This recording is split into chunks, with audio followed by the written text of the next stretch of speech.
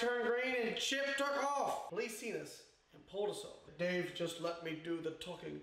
Close your butt cheeks. Do you know why I pulled you over? Sorry, officer, I didn't know I couldn't do that. Now you know. Get out of here. Just get the fuck out of here. And that's it. That's the end of the story.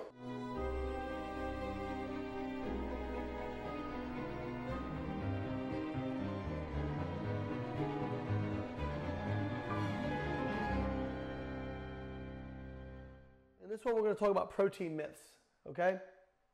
And namely, some of the things that protein has been purported to cause, different ailments, diseases, whatnot. First and foremost, let's start with the most obvious, which is kidney disease. A lot of people have said you don't want to consume excessive protein. It's hard on the kidneys. If you look at the research data, that doesn't seem to be supported by anything out there. It's been postulated that it'd be hard on the kidneys because protein has a nitrogen component, as we discussed in the last video. And that nitrogen component has to be eliminated in urea. Urea is eliminated through the kidneys. So it's been postulated that people who have kidney disease, because people who have kidney disease are usually put on low protein diets to limit the ammonia load in their kidneys and how much urea they have to excrete. One, there's actually conflicting data as to whether or not that's beneficial for kidney disease patients. And two, people who have healthy kidneys, it's not something they have to worry about. There's no evidence that protein harms a healthy kidney. None. Zip. Zilch. In fact, I forget which stage of renal disease it was, but there was a study where they actually supplemented renal disease patients with 25 grams of whey protein isolate and saw that their health actually improved. Now, again, I'm not a doctor. I'm not your doctor. I'm not saying to go out and if you have kidney disease, supplement with protein. That's not what I'm saying. What I'm saying is protein doesn't harm a healthy kidney, and it's up for debate as to whether protein restriction improves kidney disease. If you get carbohydrate too high, anything that gets too high in the bloodstream, if you get glucose too high, it can harm the kidney. Above, I think 168 milligrams per deciliter sustained can harm the kidney. Fatty acids too high in the bloodstream can harm the kidney.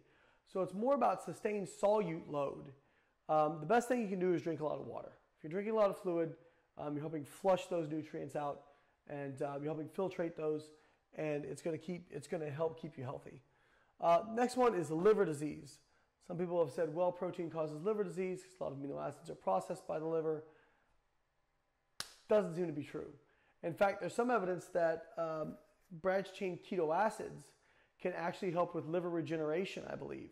So it doesn't seem to cause liver disease. It doesn't seem to negatively impact the liver. In fact, the liver, one of the main fuels of the liver is amino acids. So it doesn't seem to have any negative effect on the liver. Heart disease. This comes about from the association of meat with heart disease, high saturated fat diets with heart disease. But if you correct statistically for the increased saturated fat, if you talk about lean cuts of protein, higher protein diets have actually been associated with a lower incidence of heart disease. Like you look at the Mediterranean diet, which is higher protein. If you're substituting lean cuts of meat, it looks like substituting protein in place of carbohydrates and fats or fats has a beneficial effect on protecting against heart disease.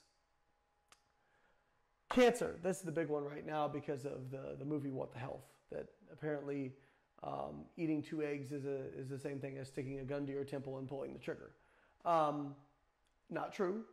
There is actually some evidence that, in our lab, we did a study where we showed that higher protein diet reduced tumor progression compared to a high carbohydrate diet.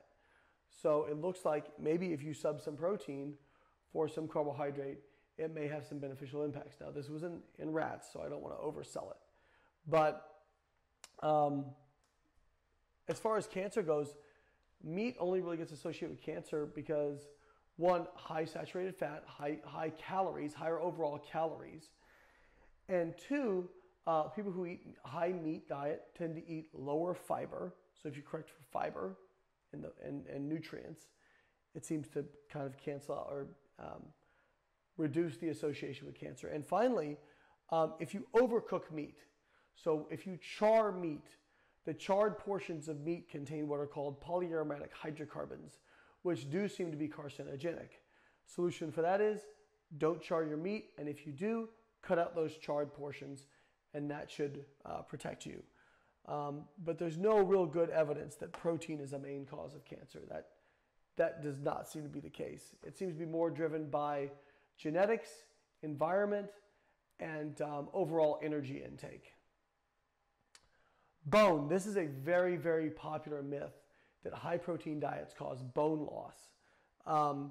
This came about because people have shown that it is true when you have a higher protein diet, you show increased calcium excretion, okay?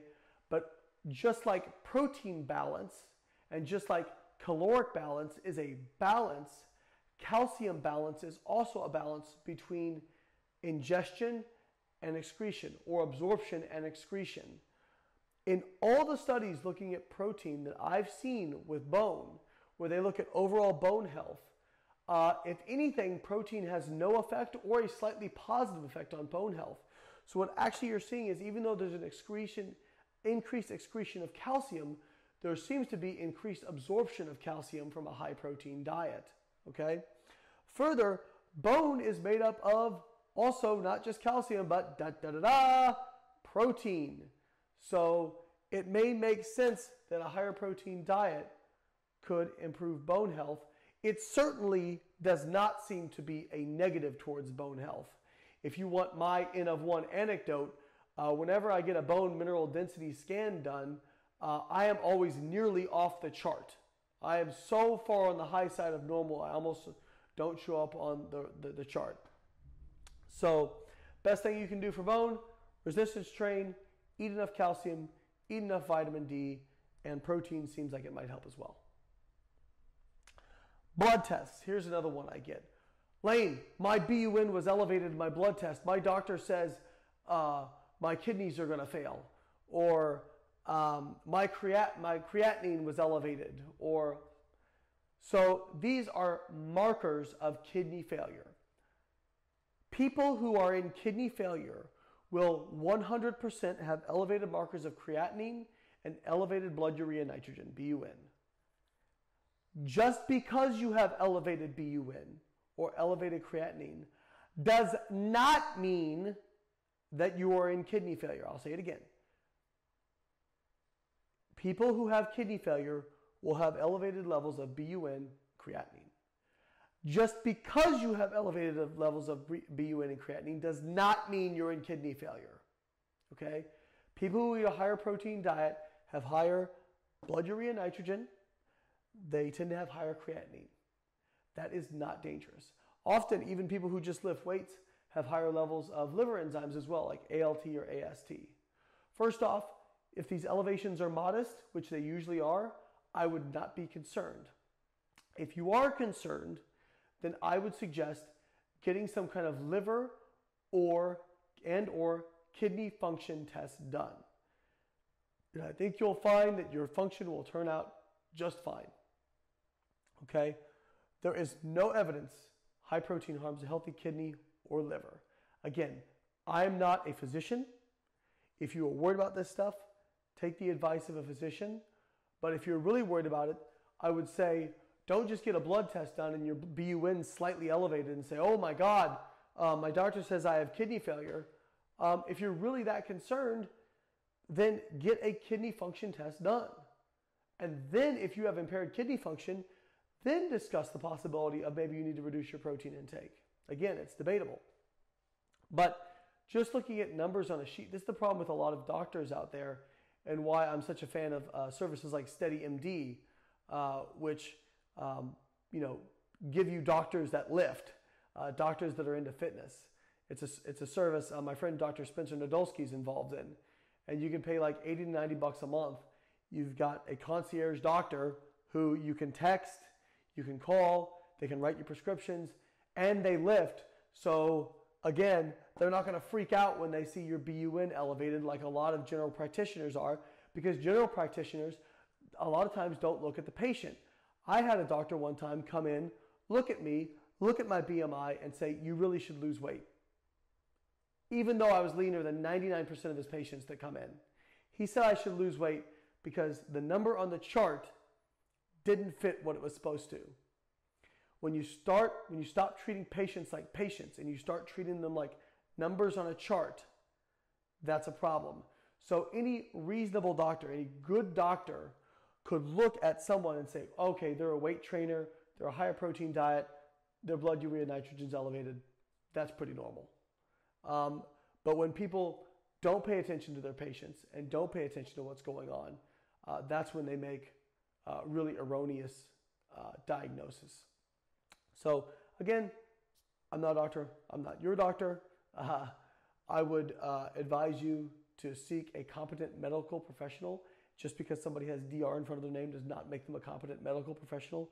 Make sure they're good. Make sure they pay attention to you. And again, that's why I recommend services like SteadyMD. But yes, these are some of the main protein myths out there.